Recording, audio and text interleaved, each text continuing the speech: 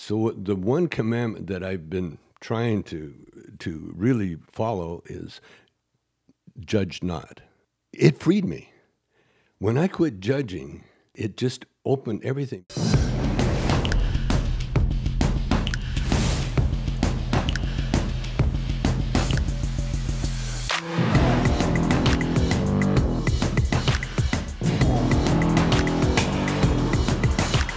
Hey guys, JB in the house in the Wolf's Den.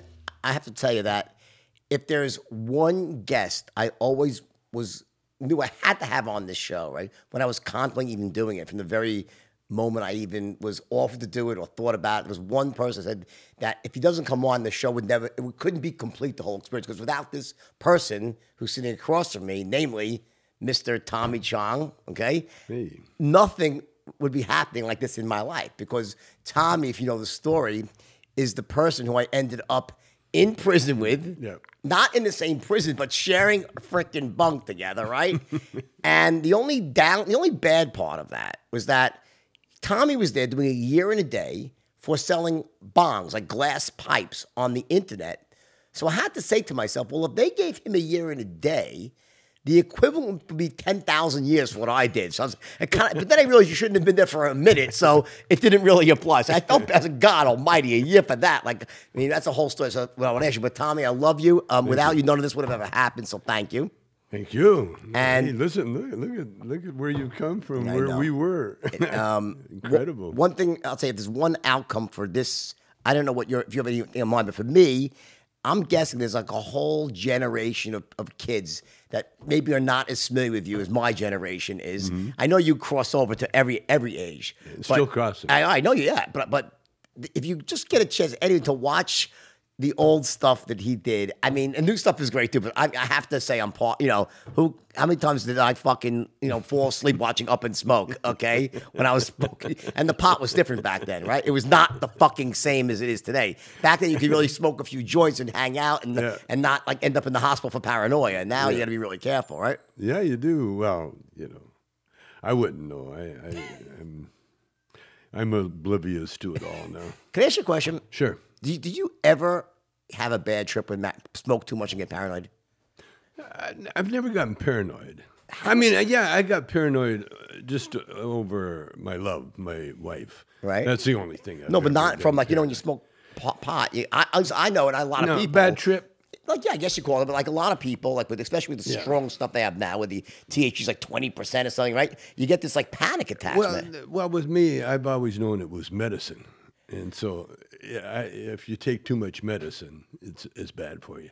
But you know what gives you paranoia? What? A bad conscience. I admit that I have a lot to be paranoid about. Not right now. I love the way I live my life today, but New Yorkers are naturally paranoid because they don't know who's got a gun. Because they got a gun. That kind of thing. It depends on what you're doing. With me, I was never. I was always kind of laid back and also on a very high spiritual path. Right. Ever since I can remember. So that's what kept me down, What was how old were you when you smoked your first joint? 17. Oh, fuck, that's old. I know. I smoked when I was like 12, my friend.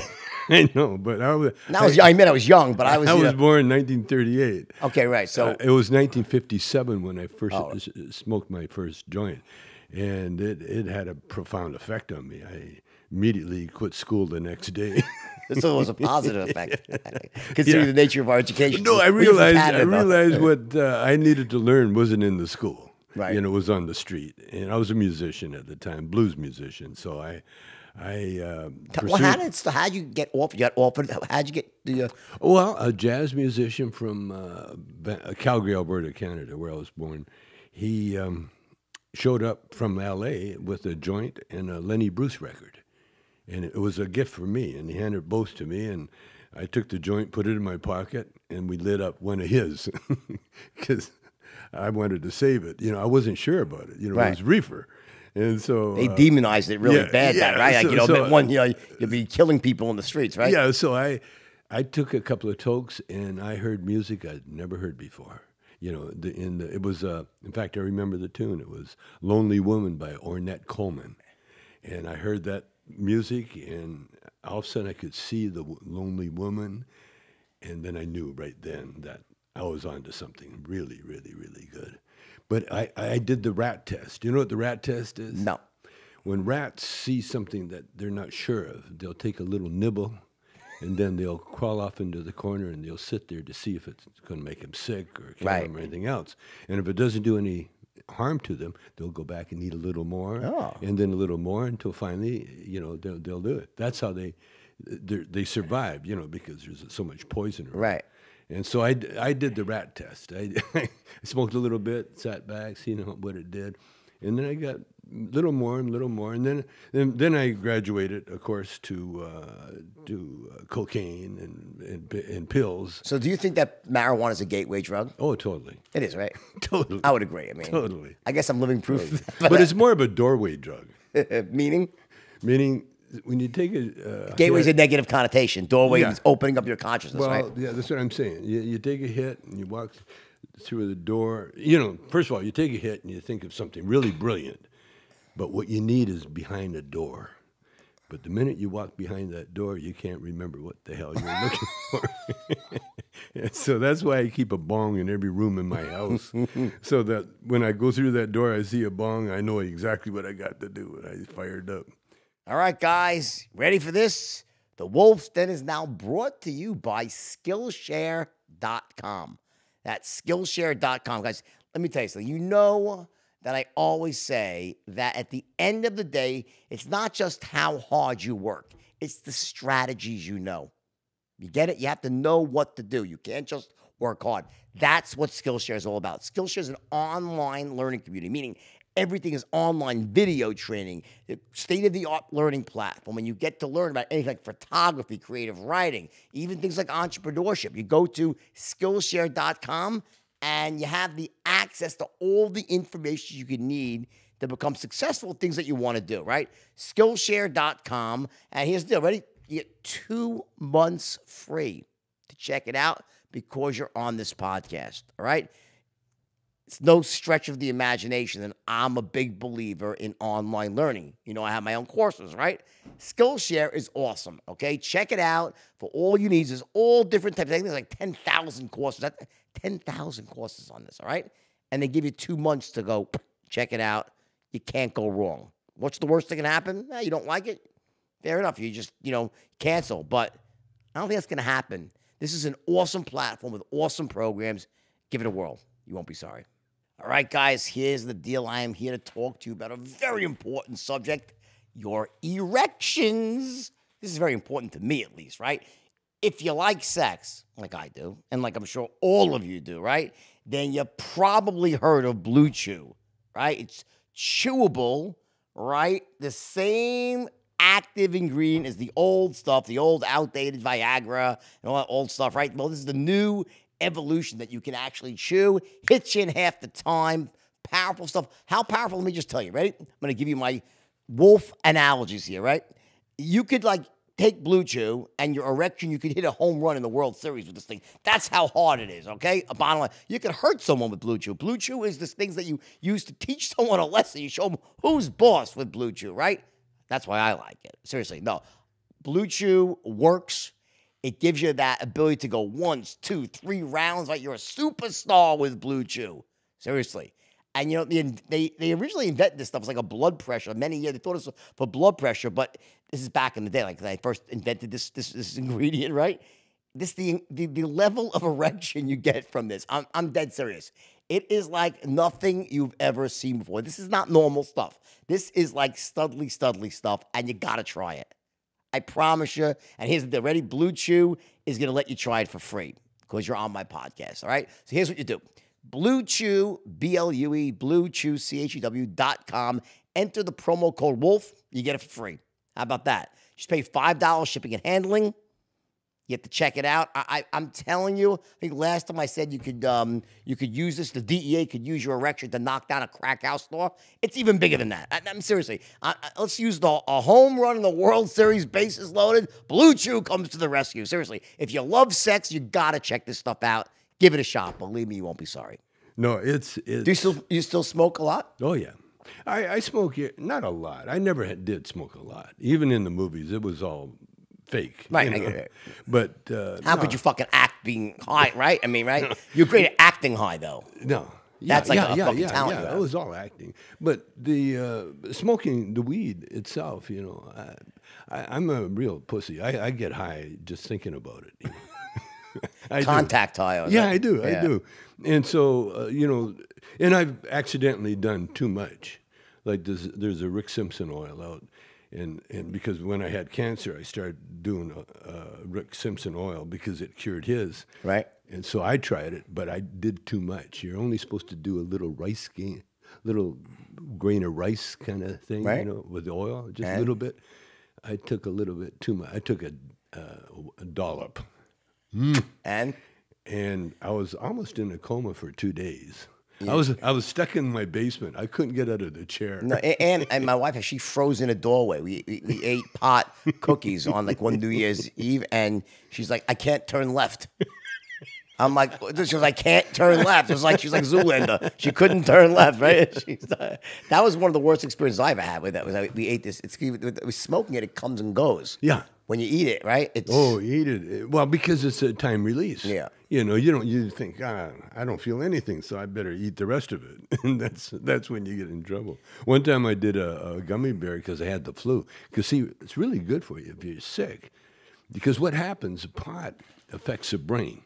Right. The brain affects your immune system, and it controls your whole body. Right. And the one thing you need to cure, you know, when animals get sick, especially dogs, they'll crawl off on the corner somewhere and just lay there and sleep, you know, just let the body heal itself. And that's what pot does to people. It immobilizes the fear factor. Right. And so that you're just there and your body, you're just trying to figure out where you are, you know, and your body calms down and the immune system kicks in. And then, so I had the flu. I took too much. And then I had a photo session where I was supposed to pose with people. And it was like breakfast at Bernie's, because they had to move my dead body around. And then I'd sit there and pose with people. So Yeah. there's so much that I could talk to you about. Because I think there's really one thing that people would love to hear, and like with us together, right? I must have told the story 10,000 times about how I walk into jail and Mrs. Strickland, remember? She puts us in the same cell together, I guess, to keep an eye on us, right? And from that moment, my life takes this radical turn.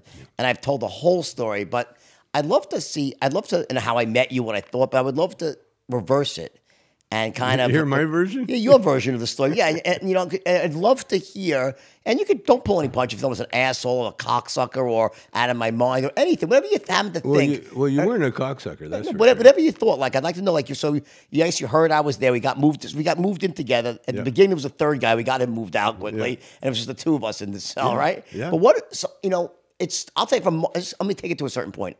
You were there writing a book, the I Ching, which is an amazing book, and you should all buy this stuff. Seriously, I read this book; it was amazing. I remember when you were writing it. Yeah, I Chong. I Chong. Sorry, yeah. And it was like your version of that. That was like the takeover. Yeah. It was really amazing.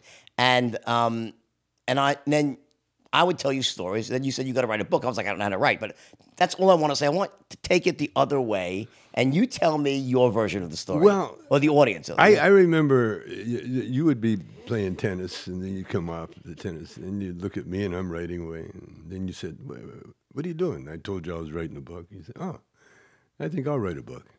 And then you started writing. You wrote a couple of pages, and you handed them to me, and I read them. But here's the thing. Normally, I would have, anybody hand me a sample of their writing, I would have said, "Oh, that's great. Keep going. You're on the right track, everything." But I knew you were a genius. Thank you. And so there's only one way to jar geniuses, is to kind of like knock them down, you know. And so when you handed me those pages, I read it, and it was incredible. But you could feel Tom Wolfe influence in there. Right. A lot. In fact, I felt like I was reading a passage from one of his books, Bonfires of the Vanities. Right. And so when I handed it back to you, I saw genius right away. I said, "Oh, shit." But I said, "You haven't written shit, really." And you were shocked. You looked at me like, what? I was like, And you said, what? You have a talent for calling a horse's ass a horse's ass. So I was like, I says, and then you said, well, what do you suggest? I said, write those stories that you told me, we were telling me about every night. I said, and you said, yeah. And I said, and there's a most of rule. that was the whole thing. That was it. I said the most of, and you said, what's that? I says, you can't just smoke a joint. You know, that's boring. You got to smoke more dope than anybody has ever smoked in the world. You know, because that's it catches the eye of people. You know, the Bible is full of Most of. Yeah. Like Moses didn't just walk across the water; he stopped the fucking river. Right. He stopped the water on either side, Right. and then the people went across just before the Pharaoh. You know, that's the most of. Right. And that's what people resonate in the head. And so you didn't take the advice that kindly. You kind of snatched the papers out of my hand and you fucked off and you went off by yourself. And then you never showed me anything after that. You went off and you wrote and you wrote and you wrote and you wrote and you wrote. To the point where you wouldn't eat. I was, yeah, I You got weren't obsessed even with it. eating. I got obsessed. Well, you're right. You jarred me when you said it to me. It actually was a little bit earlier. So I think, obviously it's my life. So what happened was it was just before I had read Tom Wolfe, and the pages were really bad. And you said to me, you looked at me and said, it kind of sucks is what you said to me. And then when you saw my Tom Wolfe, there was one incident before. Then you said, that's Tom Wolfe. Yeah. And then and then once I was like, fuck, I really thought I nailed it. And then I just went into a hole and I literally holed up and I just disappeared. I remember. You disappeared. I know. I never saw you. I just I remember in my own mind, that's how I was like, I'm going to crack this code. You weren't even coming to eat with us anymore. I drifted off. You just, well, typical Jordan, whatever you did, you just went in 100,000% into, like you became a writer. It was incredible, man. I mean, I wrote a lightweight kind of easy little thing, that was easy, and I had editors help me and everything else. But you, man, you just went into this, well, like you do. You're the most guy I've ever met. You are, man. I mean, when I was watching the tape there, I saw this young kid standing outside a old lady's house or a lady's house with some meat, saying, listen, my early days. Yeah, listen, I got an order that the people won't take, and I don't know what I'm going to do. If I take it back, it's going to spoil. And the lady would go, oh, come on here, Come here, you little poor boy, guy. right? Come on here, you good-looking guy here. What did you think about, okay, so here you are in jail, right, with me. Just, you shouldn't be there. Like, there was no. No. It was not. It was no. Definitely should have been. I should have been there. In jail. For what, though? For sure. For my own growth. Oh, but not because of the crime. Oh, no. That was. It's did you ever feel resentful? No, never.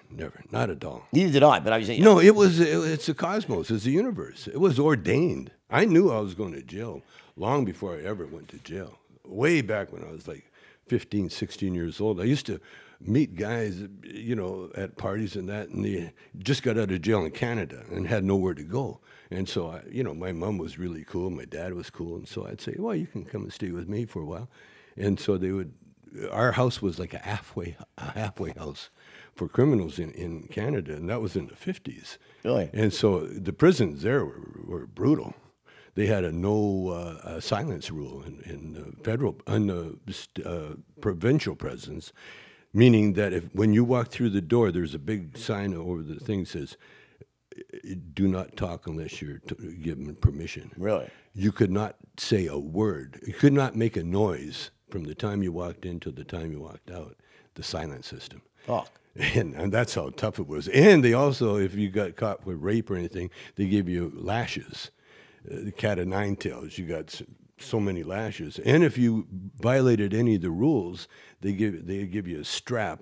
Was a 5 foot, like a cricket bat, and they'd bend you over Sounds like Singapore horse. nowadays. It was. And they would bend you over and then strap you down, and then you were sentenced to like 2 or 3 or maybe 5 hits with the paddle, and usually you passed out after the first hit.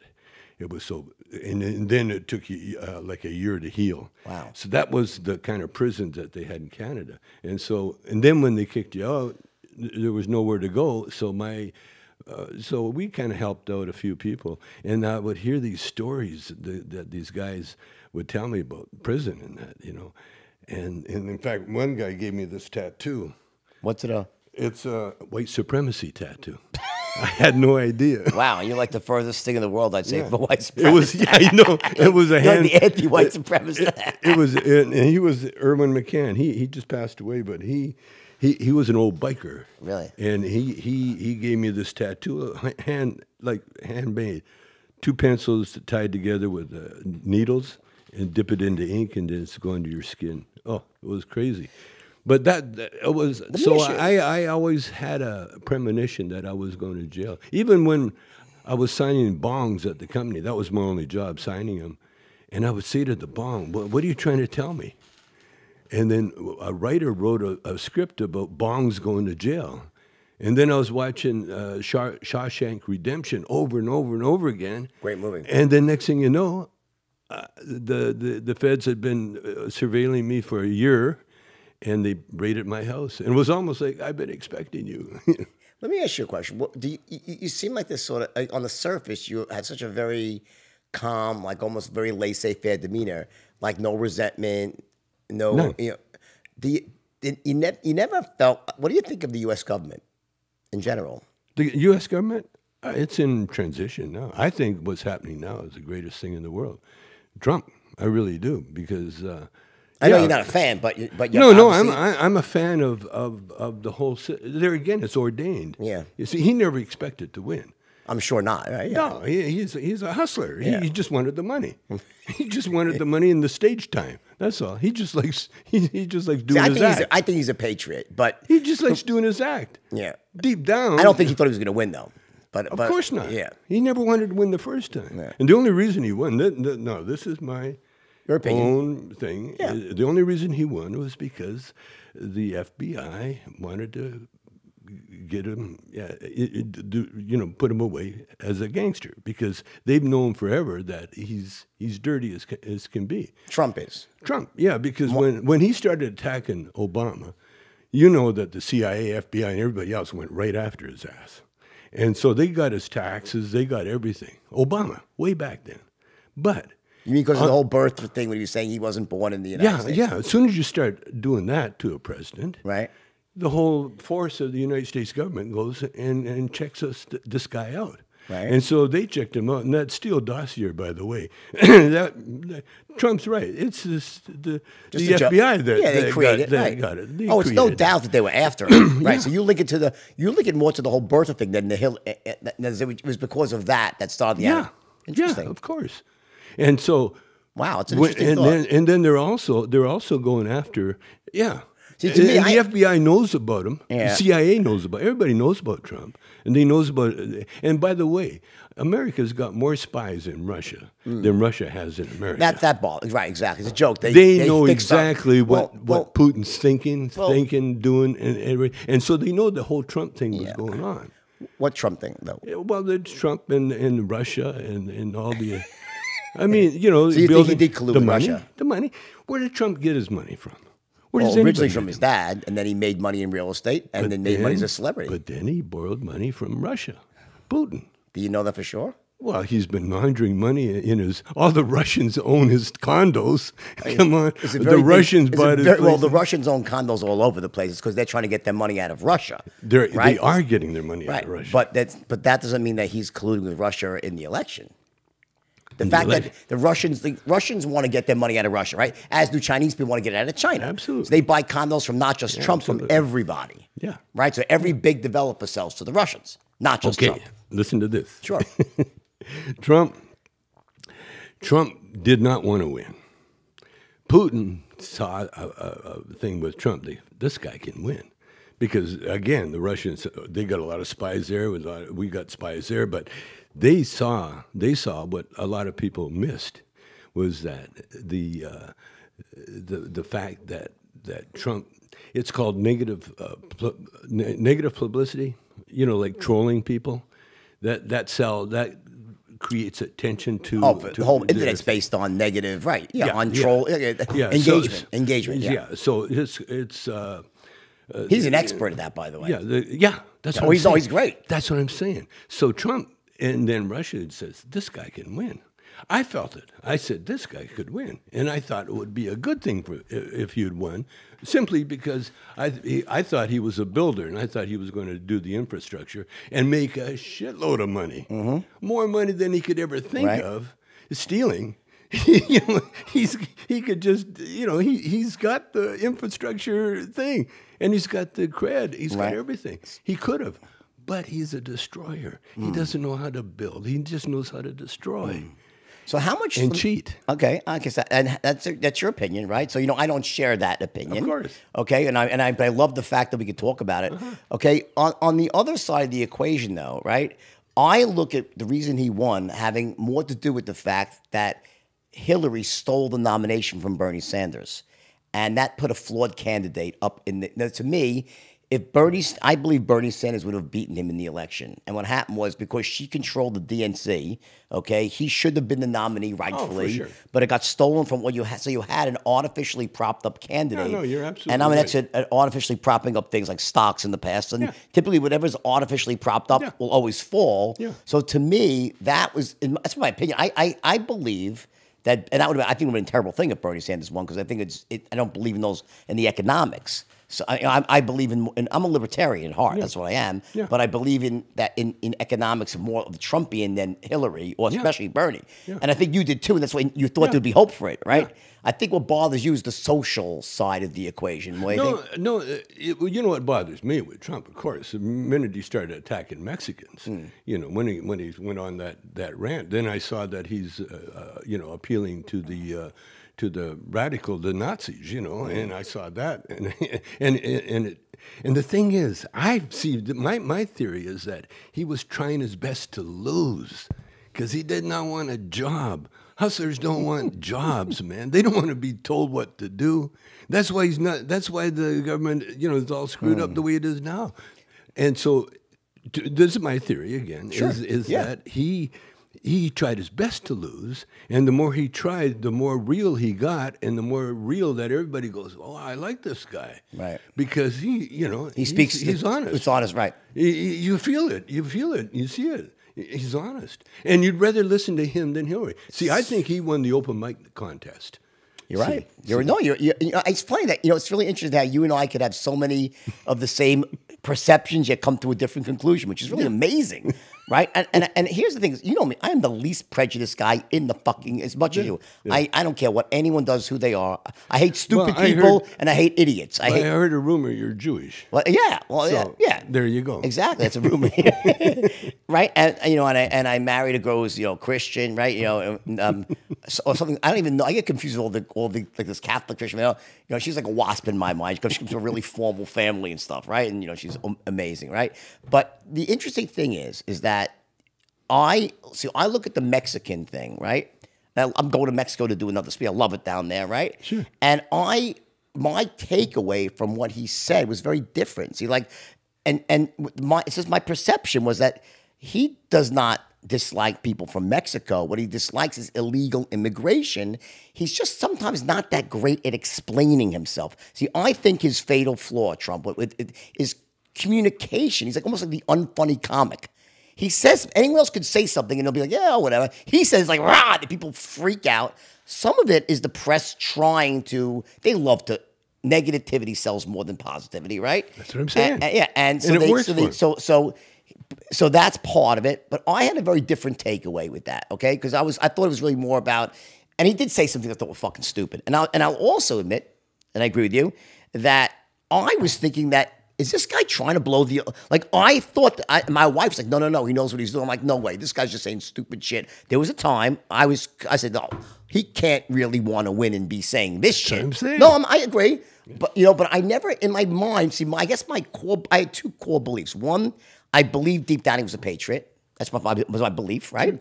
And I also was so nervous about the economy That was my highest value. Like someone's got to do something about the economy, and I just could not take more of the same. And Hillary represented more of the same. So for me, that was like these overlying. And I also think that presidents don't have as much impact as we think. Like I always say with the Supreme Court, it doesn't matter who he puts on the Supreme Court. The Supreme Court will self-correct, like it's doing right now. All of a sudden, the conservatives are voting liberal. That's too smart, the Supreme Court. They're not going to allow themselves to become so addict. They're there to stabilize the country. So I don't care how many conservative justices he puts on there. They'll flip to liberals. Absolutely. Because it's happened. So I get, but what really amazes me is how you have no animosity or toxicity towards your opinion. It's just your opinion. I think it's awesome, by the way. And how we share a lot of the same opinions, but come to a different conclusion. What do you think that's about? Well, here's the thing. Because we're both rational, small people. Well, here's the thing with Trump. Like you say, in his heart, and another theory I have is that he's had way too many blowjobs. Is that a bad thing? Yeah. Why? Sucks the common. Well, look at all the people that it's brought down. Bill O'Reilly, all those Harvey Weinstein. We need to have this conversation. Harvey Weinstein, Bill Cosby. And what happened? What do you think of Bill Cosby? Do you think? Okay, wait, I want to hear this from you because you've been around a lot longer. Okay, tell me the fucking truth. You're on the inside. How many years now? 50 fucking years. Cosby. Framed or not framed? Right now, he's as happy as he's ever been. Because he's with his people, he's entertaining, he's back being Bill, funny Bill, back being real Bill. See, really? What happens when you get money, you get power. And when you get power, you get this absolute power corrupts absolutely. No doubt about it. So when you need a blowjob, you can buy one anywhere you want. But it's more fun and more thrilling to fuck someone that's not expecting it, doesn't want it, do it, everything. So it's like shoplifting. You don't need that shit, but you steal it just for the thrill. I like that. You see? So that's the same thing with these guys. When they get too much money, they get too much power, and then we're only here to recreate another person. That's why primal drive is so strong. That's why we have our dicks. That's why women have their pussies, and that's why there's that attraction. And the other thing I think with Trump too is that when he's nasty to women, there's a certain woman that likes that. No doubt. They like that because I've seen people get divorced because the guy was too boring, too nice. And I've sdo people that get apart from each other. They love it. They hate each other in the beginning, and maybe in the end. But it's that what do you call it? That action. The conflict. Conflict is exciting, and it turns you on. Like makeup sex. Nothing turns anybody on better than makeup There's sex. nothing better. For all you real young people, really, this is the best. It's really interesting that why it's like just the greatest thing in the world. The smell, it's just everything has like this heightened. Everything. It's the nicest feeling in the world. And that's what drives us. And when you get powerful, and you're powerful and rich, what do you need? A new car? That's not exciting. A new house, a new yacht. It's all bullshit. Pussy. You will. I understand. I understand. You will go to the distance. You'll do anything for the pussy. Question though, right? Question. You are married to an amazingly beautiful woman. Yes. Who I know, right? Yes. Who's in the show, by the way? Who is in your show? Is also aged incredibly, amazing, right? Yeah. See, so do you think? No, but my point is, do you try? Have you been faithful? Faithful. No. Okay. Because I have been faithful to my last Anne.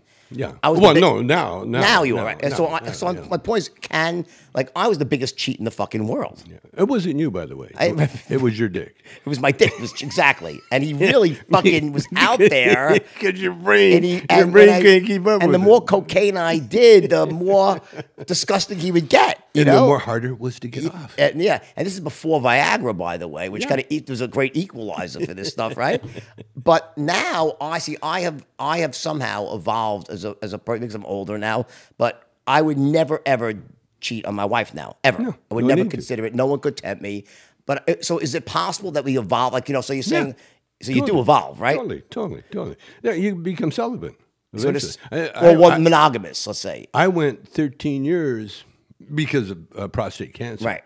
13 years. It was just the last year that I woke the sleeping giant up. And How is the sleeping giant? He's better. Mean as a snake? He's better. He needs a lot of rest though, in between sessions. How old are you now, by the way? I'm 81. 81. But it surprised the hell out of my wife. You know, we were in a good way. Yeah, we were in Buenos Aires tango, and I couldn't tango, you know, as good as her, and so I was a cameraman. But as a cameraman, I saw how sexy this woman is. And I had a whole 2 days of filming her dance. And the sexier she got, the hornier I got. Next thing I know, I got some massage oil, and we had a nice night. And it surprised her. First time in 13 years. That's awesome. You know, my dad has prostate, has slow, you know, that's what I had. Yeah, I know. And now he's 88. You met my dad in jail, right? And it was a prison, right? It's like prison. Yeah, but, and he loved you, as did my mom. They couldn't believe you were the same person because the way you were in the movies, they're like, that's Tommy Chong. It's like you're a brilliant guy. You come over to Stoner, right? And he's having a tough time it now, but he's 80. But it wasn't because of the prostate cancer. That's not usually what does it. It's just basically just everything else, you know? Yeah, that's what they say. But I had the same thing, and then I got rectal cancer. So they cleaned out both areas at the same time. And so now I'm cancer-free. Boom. And that's why the big guy... I think the marijuana is good for that too, right? Totally. Well, it's good for, again, it's for the brain. Yeah. It calms the brain down. So and the brain heals the body. There's no worries, there's nothing, no stress, and next thing you know, like I said. Let's go back to this whole Bill Cosby, but not just him, but like, what do you think of the whole, like the Me Too? Like, obviously things have changed radically in the last 5 years. You think it's a good thing, a bad thing? Jordan, I learned one thing. If I learn anything, you know, again, like I said, I'm on the spiritual path in a lot of ways. You know, studying Emmett Fox is a writer that you should get into. He explains the Bible in a very, very academic way. And in all the commandments that were given to us, were not given to us in a punitive sense. They were given to us to help our lives. And so the one commandment that I've been trying to really follow is judge not. And so it freed me.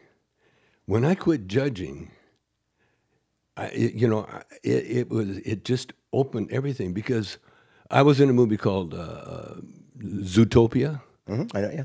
And the cartoon, I was the voice of the yak. And in the movie, I looked around, and there's elephants, there's rhinos, there's hippos, there's monkeys, there's little ferrets, there's bunnies. And to me, it was like people. People are heavy for a reason. They're going through that experience. See, what I look at, life is in school, and you're taking a course in school. And then when you finish that course, you transition into the spiritual world, then you come back and you take another course, and you take another course. And this can go on forever because we are eternal beings. Right. And so to judge anything would be a mistake, because they're on their own separate path, whatever they're doing, be it criminal, be it saint, be it whatever it is. I cannot judge anybody. And I don't judge anybody. Therefore, I'm just free to enjoy everything. Mm-hmm.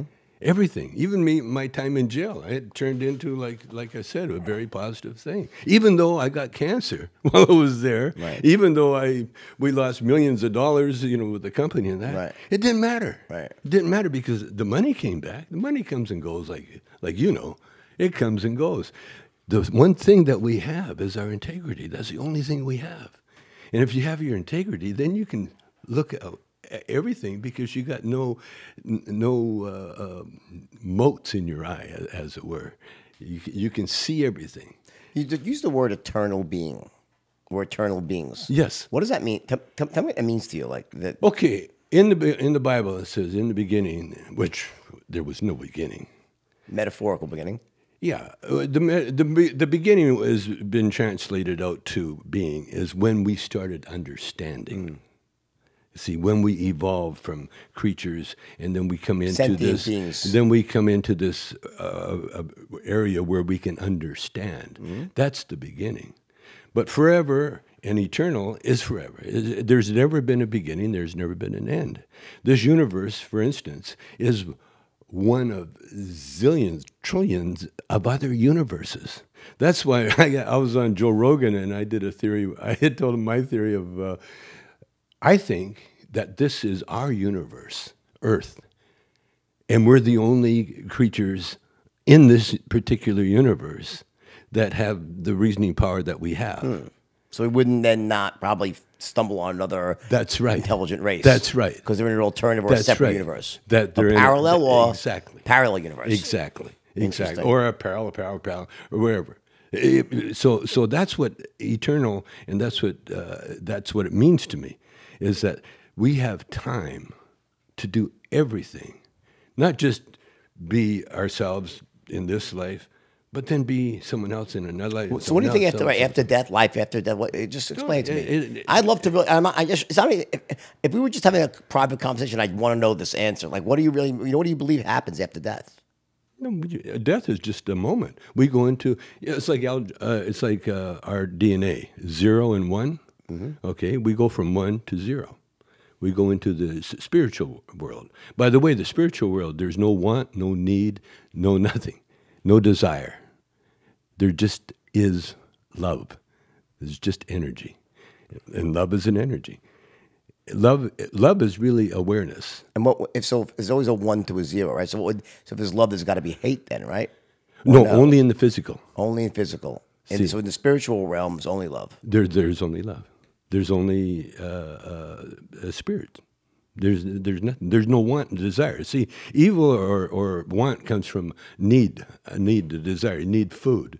You need clothing. You need a car. You need that. You need affection. You need a partner. In the spiritual world, there's just you. There's nothing else. And of course, there's other spirits. But one thing that we are individuals. See, everything is down to one.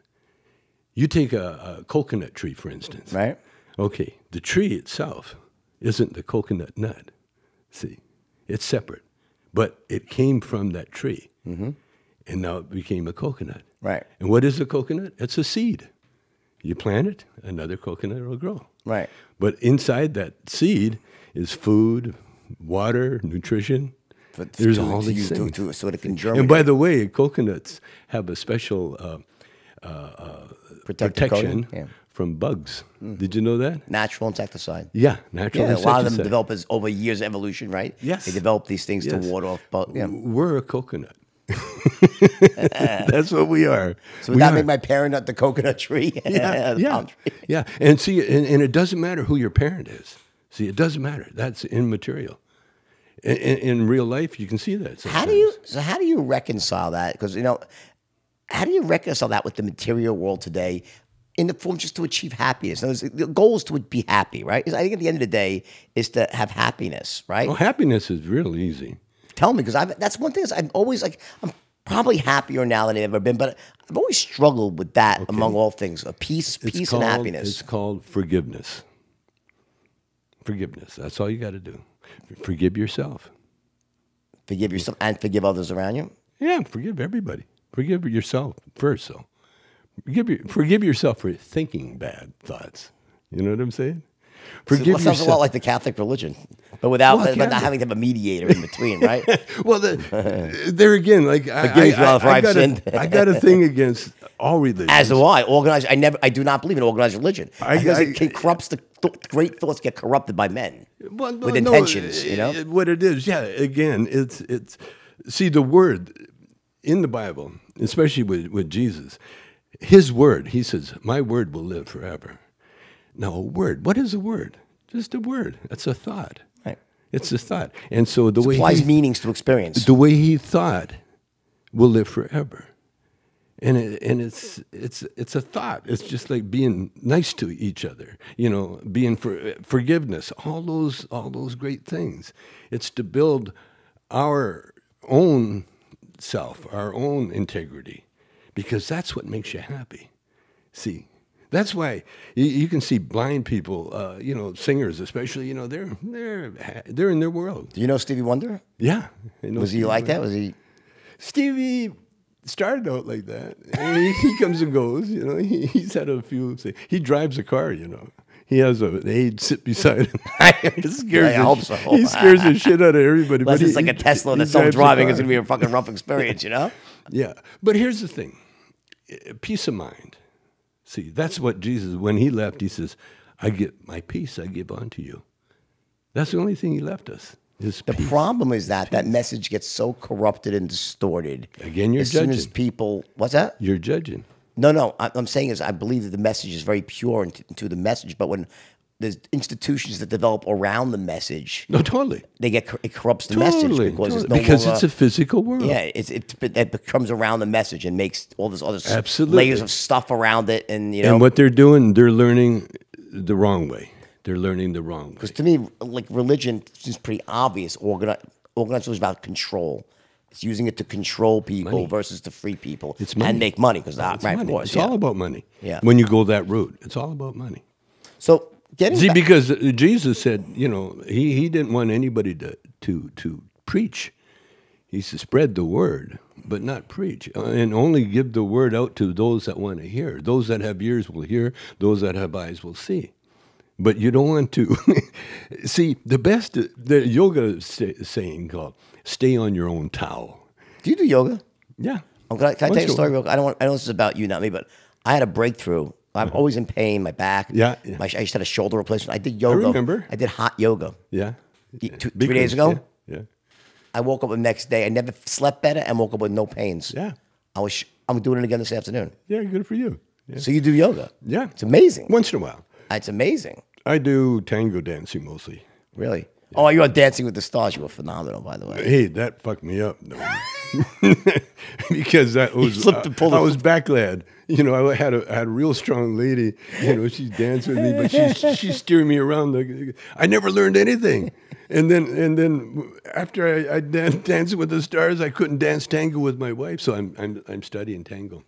Tango's a beautiful dance, man. You should get into it. Really? You My and your wife's a wife. great dancer. She's phenomenal. Well, then get into I'm a terrible tango. dancer. No, I'm not terrible. I'm just like, you know, she makes fun of me because she's on like Saturday Night Fever still, you know? They'll do my John Travolta from 1970. Yeah. He's great, yeah? But it's a good exercise in having someone teach you what your body needs to do that's not normal. It's really, really good. Go back to Bill Cosby for a second. Okay. Do you really think he's happy where he I'm is? totally happy. Really? I've heard. You've I've heard that? Yeah. I've So you heard think that. he's glad it ended up this way? Because I Absolutely. thought it was really unfair what they did to him. That's what I was just... Really? I don't know. I just didn't, you know, I didn't believe he was really... I mean, I think that, listen, you know, as famous as Bill was, how many... I mean, I have a daughter, so I get it. Like, I mean, I believe in women's rights. No one should be raped or but how many women kind of went into it with Bill Cosby, you think, you know, knowing that, like, you know, they would Bill... Probably everyone. But right? the trouble He is was with Bill Cosby. Well, the trouble with Bill, he was very hypocritical about it, you know, because he was like that spider, you know, getting him into his lair, yeah. you know. And my daughter worked for him. He was using Quaaludes, too, so I felt partial. Like, I'm going to get mad at anyone using Quaaludes. My daughter Robbie was his assistant on one of his television shows, and she loved Bill, and she's just stuck up for him. But then she said that one time he kind of wanted her to come over to this house, but she's street smart, you know. I guess, like you say, absolute power corrupts absolutely. That's what it so was. it makes great people That's what it sometimes. was. And being cheap didn't help. He was cheap. Cheap. I don't know him. Yeah, he wouldn't pay the ladies. Oh, shit. Yeah, and he cheated them. Like he drugged them and then fucked them. You know, that's not fair. Do you know that for a fact? I don't know. I mean, yeah, he did. How'd you know that? How do you know they did that? I know the daughters. I know you know, there's a sense. What do you think of Weinstein? The Weinstein. Oh, same thing. Weinstein, you know, power corrupts. Hey, you want that part in the baby? You want that part in the movie, baby? Come on over here and get on your knees. Come on, get to work. That's what they do. And he's not a very attractive guy, To say the least. And so what happens when they lose their power? Right. That's Boom. Then they come out of the woodwork. That's why hell has no fury as a woman scorned. Oh. Look what happened to this guy. I knew the guy from Warner Brothers. He just got lost his job, right? Kevin, remember some girl came out of nowhere and said there's shit going on. He's getting her apart. The guy, the CEO of Warner Brothers, got tanked. Les Moonbiz. Him too, right? Les. I know his wife really well. And she's, the problem, see, on some level though, I think there's going to be it's a backlash because there's a lot of these, like they're almost screwing themselves. A lot of these women, there were some women who were no doubt using sex to advance in Hollywood. They had to be. They were playing the game. Some were. So the biggest victims of all were the ones who had massive talent but refused to sacrifice their ethics and integrity, wouldn't sleep their way, and lost out to less talented actresses who got jobs because they opened their legs, so to speak, right? To me, those are the biggest victims of all. Yeah, but it's a mistake, and mistakes always get corrected. Do you think it's still going on now? In no way. Is the casting couch? You know what stopped everything was the phone, the iPhone. And as it rings, I love it. Just a minute, I got to turn it. That's fine. Well, because everyone's got a phone to take a picture, right? It's very... See what happened? The iPhone changed the world. Because now you can't lie without someone going, just a minute, check it out. Here's the text. Check it out. Yeah, I know. See? And that's what brought down these movie moguls. Because at one time, you could only shoot a movie if you got cameras and 35 millimeters and you couldn't hide all that equipment, so easily. All that stuff. We need that. And so these guys that controlled the purse strings, they were at the top of their thing. You know, they got money, but if you want this, you got to do that. Now, see, it's not like that anymore. It just seems like there was like this. For some reason, I try to wrap my arms around it. It was a tipping point where all of a sudden. That it's like to me, it's like it was innocent till proven guilty, and now it's guilty till proven innocent. And there was, but what it was like almost this hidden hand. Like all of a sudden, like even the slightest whiff of impropriety can bring down an incredible, like Steve Wynn, like a super powerful guy. Yeah, you have to slide, and it's like just I don't know. It seemed like there was who is making those decisions? It's the boards of directors, obviously, being fueled by, well, you see what? Speak. Nature. Tell me your piece. Nature makes a decision. You can't, if you're making a mistake, now, like, this is what you teach, too. Your thing was all about truth, all about real. Be real. Be real to whatever you're doing. Right. If you're sitting down, if you're tired, be real. And that's what being real is. Sometimes you're not always right. Sometimes you're wrong. You're real but wrong. Yeah. You can say I'm wrong. That's why forgiveness is a very big help because everybody fucks up, and that's the whole thing. If you realize your mistake, and then like you did. It took you a while, but you understood. You understood the power. You got this incredible power. And it can be used for good or bad. The lazy, or if you're not yourself, and then the minute you do drugs, you're not yourself. Okay, so then you get off on that other path. But when you're yourself, true to yourself, like you say, like doing yoga. Right. Yoga is really nothing more, but you're just doing your own body exercises. That's all you're doing. There's nothing magical or secret. There's no drink you're going to drink make you big or anything. It's just you and your brain. And see what happens. When you do exercise like yoga or breathing, see a lot of people, they don't realize that they don't breathe enough. That's what she kept saying to me. Yeah, you're not breathing. You're not breathing. Yeah. She kept you got to breathe. I wasn't breathing. That's energy. Yeah. When you breathe in, that's oxygen. It's like it hurts too much. I can't fucking breathe. But you got to breathe because breathing brings you energy into your body. You're bringing that energy into your body. It's your breath, and it calms you down. See, like when you're playing golf. I'm embarrassment to do when I do yoga. I'm like it's embarrassing. When I do, I'm terrible. I'm not flexible. No, but my wife is great. She balances. I can't balance. That's because you're judging. Don't judge. Don't judge. No one cares. By the way, when you're at the yoga studio, it's like dancing. Don't feel bad about dancing because no one's looking at you. No one wants to look at a bad dancer. You know what I mean? So you're all by yourself, dude. Don't get this feeling that everybody's staring at you because they're not, especially in a yoga studio, man. They're busy trying to do their stuff. Question: do you like the world better as it is now? I mean, this new age where, no, like with the sort of the Me Too, the heightened political correctness, or do you like better more the 80s, 90s before the whole political correct? What do you think is healthier? Which do you enjoy more? Well, it's the same question when they ask me about weed. You know, what's your favorite strain? And I tell everybody I haven't found it yet, and that's my answer. Is it? Yeah, I not only like where I'm at, but I'm looking forward to. I mean, society. And do you think it's like? Would you rather be growing up? So, you know, you can look back now, perspective. You look back, and the older you get, even for me, I see at my age, I'm 56 now. It's easy for me to look back and with a more calm, less urgent eye, because I'm almost like, well, what can I do? It's like you start losing power over things. The older you get, the less power you realize you actually have, right? Yeah. I can have power of my own direction, but it's like, it is what it is sort of thing, right? Why did you need power, though?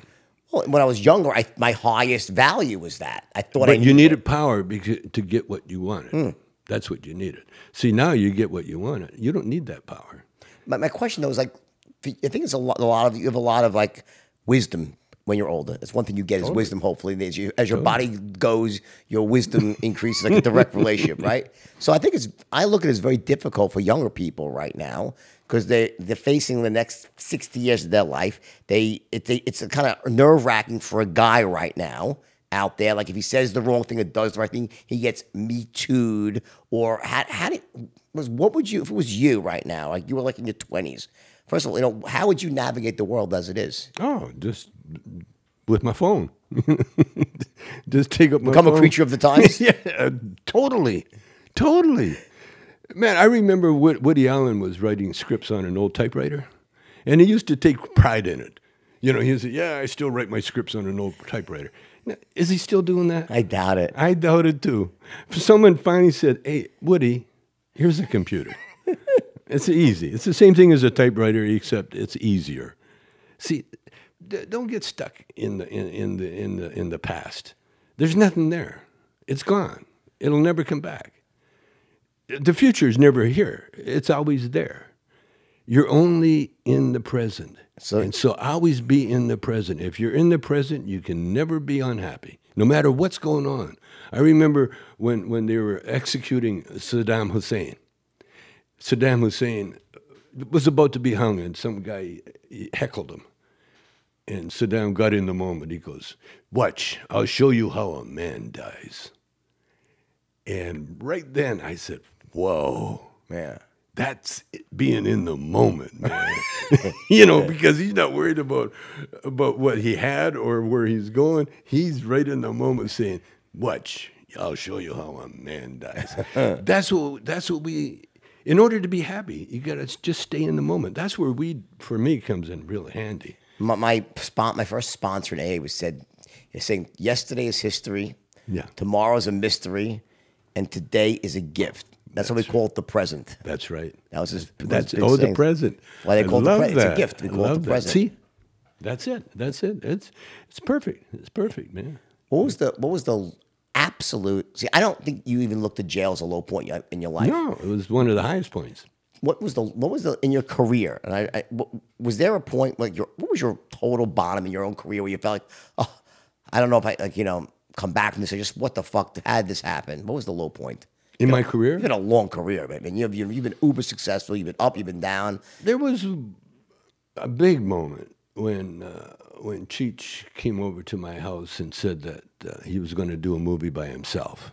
In other words, we were through. Right.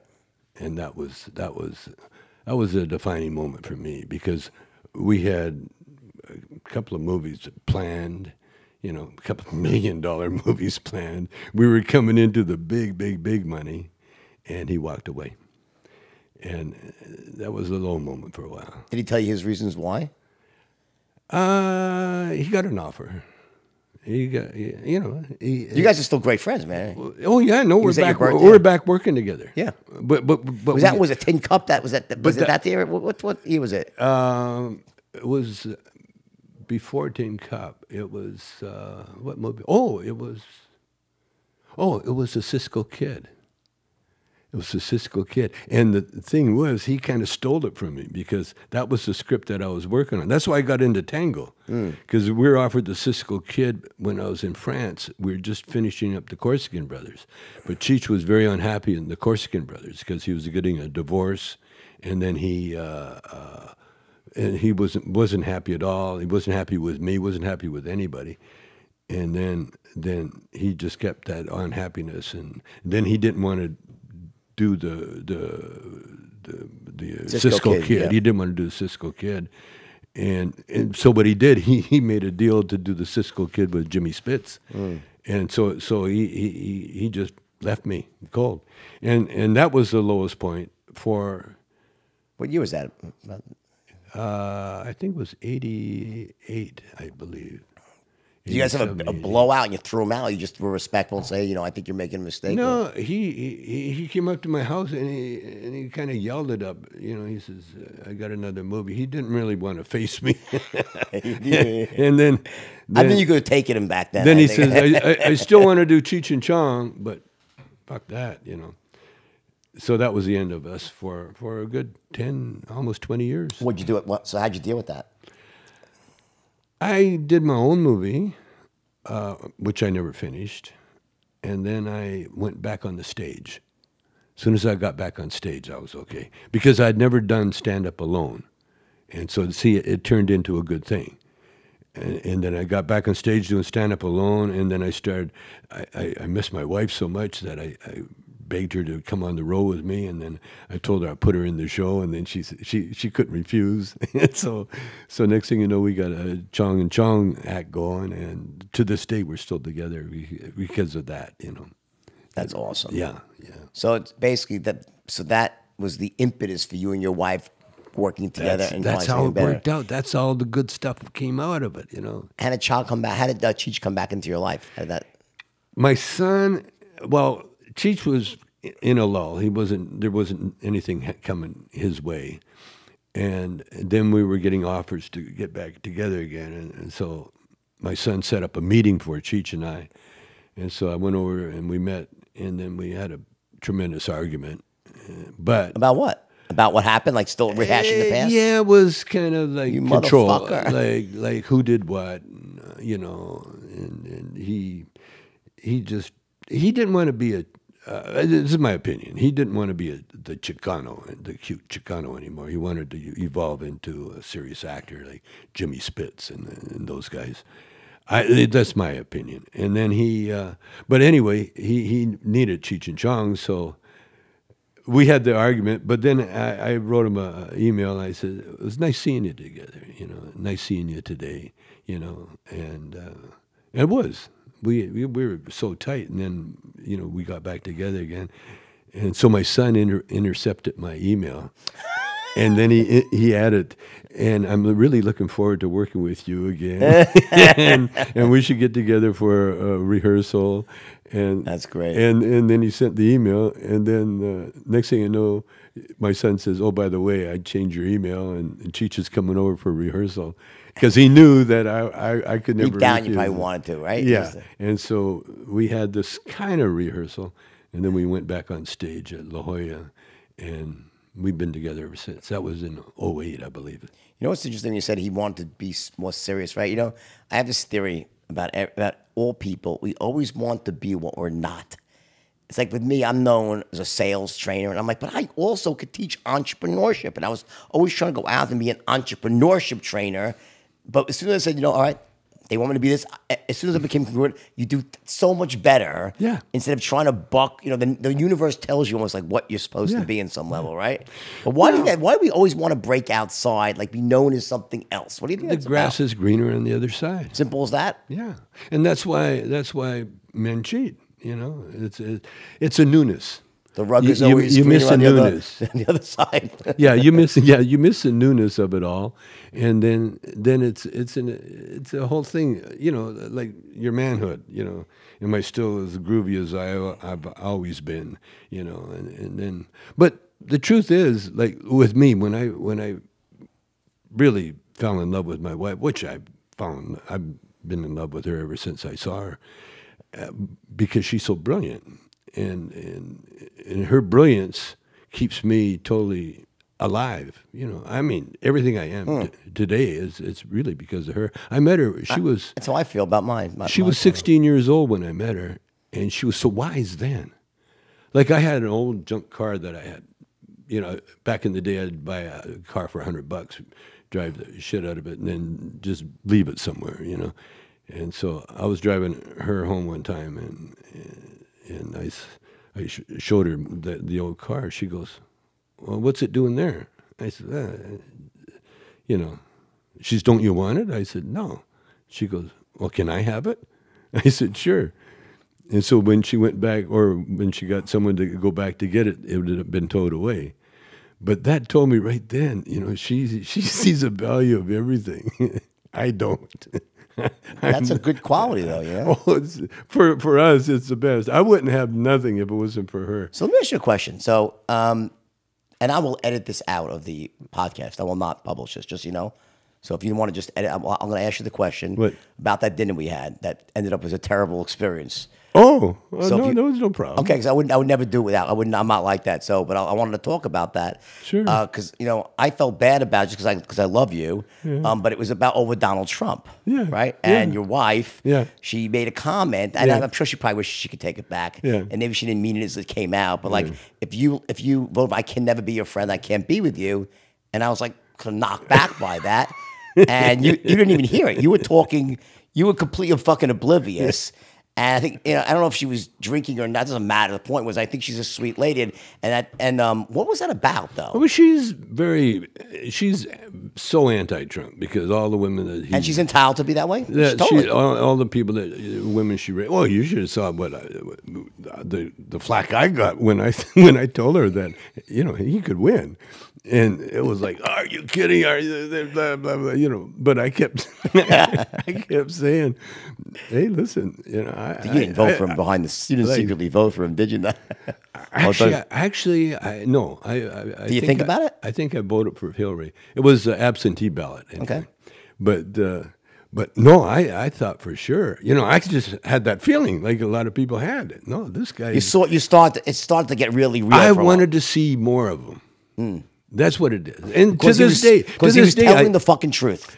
You could hate his truth or like his truth, but no, you could hate what he's saying. But it was a fresh way of speaking as a politician, right? Yes. Well, You never knew it would come out of his mouth. Well, what it is, I'm also watching the guy destroy himself because he can't help but tell the truth.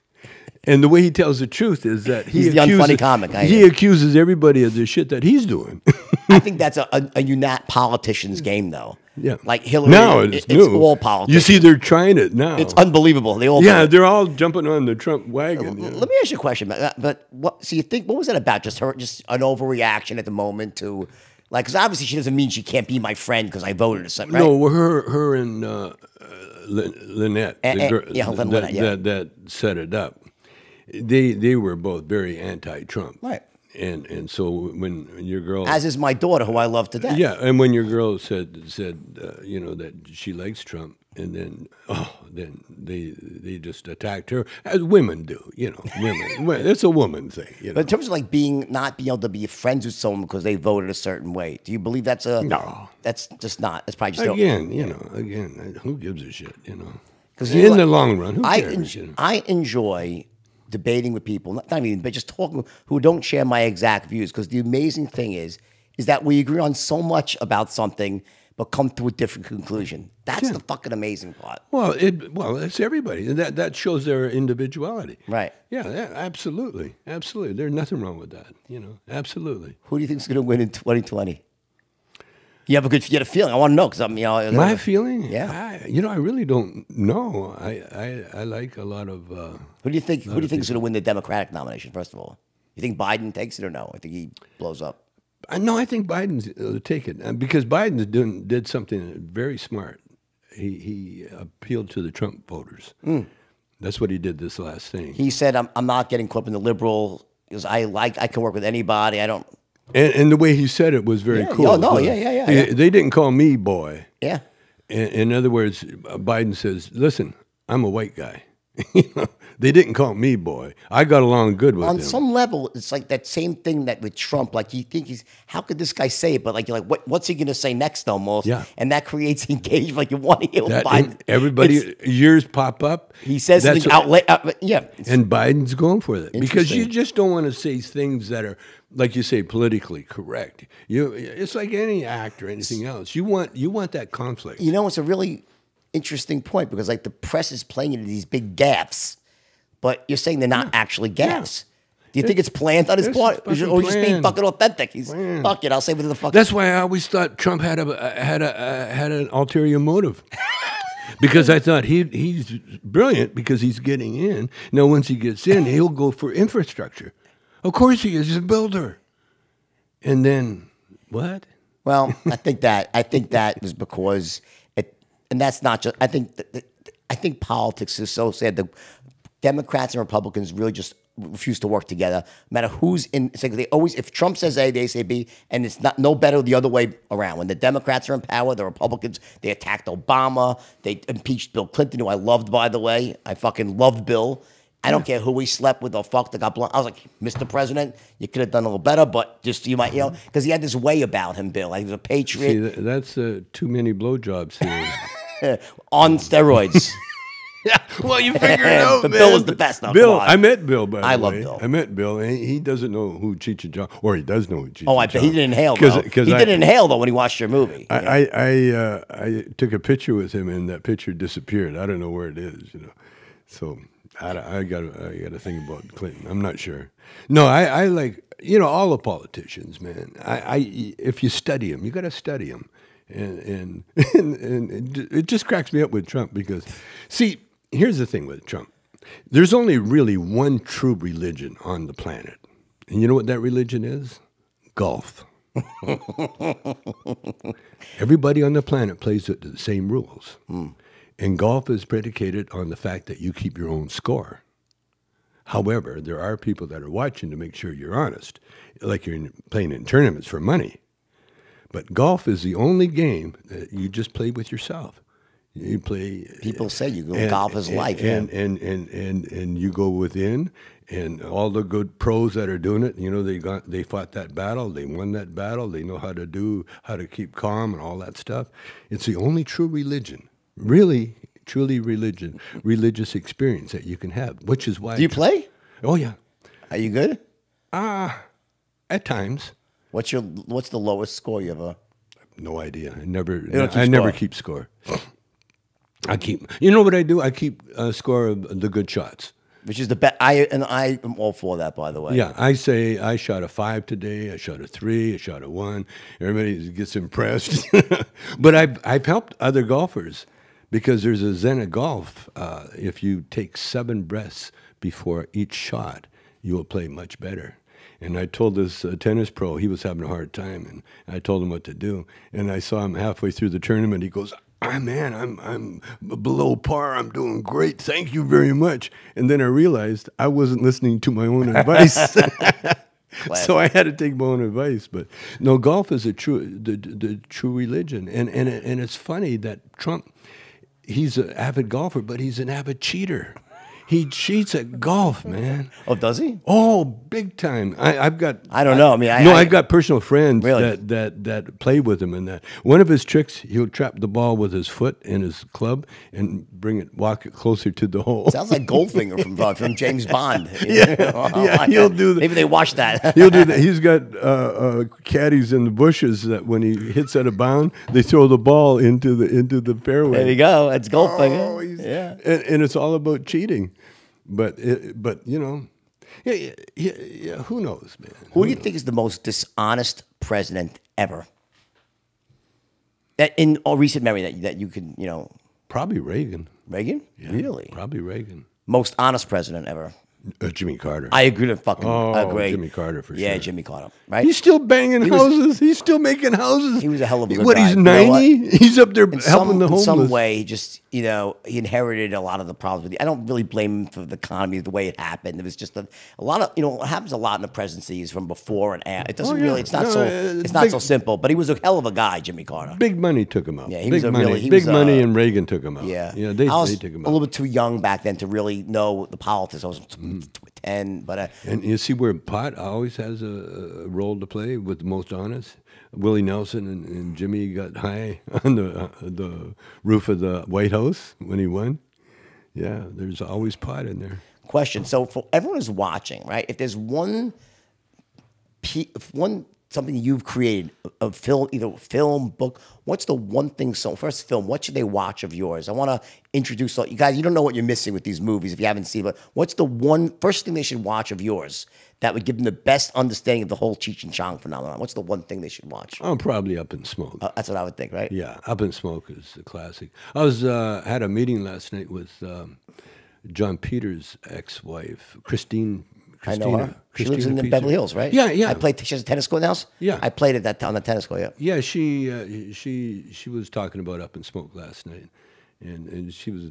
It's a great movie. Yeah, well, it touched on so many. And yeah, it touched on so many 70. areas. When was it? Did it come out? I mean, when? Yeah, in the 70s. 78. I mean, just back then it was so radical. I mean, right? It was like just unbelievable for me. It was like think of what was going on. I back know. there. Crazy. I mean, there were riots. There were all sorts of. Every city in America was burning. It was crazy. People were being assassinated left and right. Martin Luther King, Robert Kennedy Jr., Jack Kennedy, all the assassinations that were going on. I was just a kid. I missed that. I remember my parents crying when Kennedy was his brother. I was born in '62, so I don't remember anything. But '63. Yeah, that was the year after. So, but I remember the whole later on when his brother. I remember that vaguely. My mother crying, and the whole thing was when Bobby got killed. Yeah, Bobby. Yeah. It was a crazy time. And you look at that era, man. I mean, it was full of all sorts of crap, and the war was going on. How much does it piss you off they don't declassify everything? What's the fucking secret? Why won't they release all the files? Don't you think, right? That, I mean, there's got to be something about just declassify everything from that Especially era. when no one would read them anyway. Some fucking nerd somewhere would read them. You know what I'm saying? Some MSNBC journalist would. I read the whole thing. I read the Mueller report. Yeah. What's the one book of yours that you think people should read first of all the things you've written? What's the best insight into who you are and that could help someone else? Probably the I Chong is probably the easiest one. Favorite all-time movie? Badlands. Badlands. Have you seen it? No. Which one, with Martin Sheen? Martin Sheen. Oh yeah, of course. Yeah, of course. That's great. Yeah. All-time favorite movie. I was thinking about the TV show called Into the Badlands. I used to watch. Was fabulous. Another good one. It's off. Now tell me, do you watch Billions? I watched the first 2 seasons, and honestly, listen, it hit so close to fucking. I couldn't watch it. I had to fucking stop because I got annoyed. They're chasing him. His wife's running with the money. I'm like, it's like not even fucking fiction. I'm like, stop it. And do you know that the guys they were going to write the movie, The Wolf of Wall Street, those guys, I met with them. So Koppelman's kid, Charlie Koppelman's kid is involved with that, right? And I very early on, before Terry Winter, who adapted the book into a school, I met with the kids. Yeah. It was Koppelman. I forgot his writing partner's name, and we would do something. It didn't happen. But then when I saw Billions, I was like, and I fucking love what's his name? Is Damian Lewis the actor who plays the main guy? Is that his name? Anyway. So good. It's really good. Great show. But I got ulcers from that fucking show. I couldn't take it anymore. Like him being chased by the one guy. That was like my Agent Coleman. I'm like, just fucking stop. And every time it's on, I'm like, should I? I'm like, no, I can't. It's too much of an emotional role. It's my favorite show. My wife sleeps through it all the time, but I watch it. What do you think of The Wolf of Wall Street? Oh, what did I think of the movie? Oh my God. Oh my God. It was such a flashback. But I'll tell you, your stories, the movie touched on him a little bit, but your stories were. We had time together to Oh, yeah, I mean the helicopters and the know. rescues and all that. We never had that in the movie, but oh man, no! Tell me about the Malaysian thing. What happened? The greatest irony. So there's by the way, there's a documentary out called Kleptocrats, Klepto, Kleptocrats, Crats, about the whole thing. It's I mean, listen, Leo had no idea, but Leo met these guys, these wild Malaysians who were spending money all over and Vegas. They financed the film. They financed the film. They financed the film Because of Leo. Leo convinced them to finance the film. Not you. No, I didn't know them. No. I met them afterwards. After Leo brought them to the table. When I met them, all right, I knew something. I sensed something with Leo. Leo would have no idea because Leo's just Leo's such an honest guy. Yeah. But to me, you smelled it out right away. They spent an awful lot of money on the launch party. Yeah. In other words, the movie wasn't even out yet. There wasn't a word written of the script. But they launched it. They launched it with Kanye West. I was like, what the fuck? In Cannes.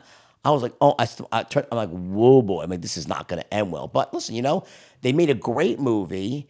And I think it's interesting. Like, I know what happened to this guy, Jolo, was a fucking mayor, stole the fucking money, right? But the guy who was actually running this guy, Joey something, was running. I think he thought, I don't know if he really knew where the money came from. Like, the guy who was running the studio. Yeah. He was just fucking thought he was like, well, look what I stepped into. And he's really trying to make a good movie. So It was interesting, but Leo had no idea. And then I'm sure Leo was, oh, fuck. I was like, but the irony that the people who financed the Wolf of Wall Street were laundering money. And are now basically either on the run or in jail. So go fucking figure. I got pictures of those guys with Trump.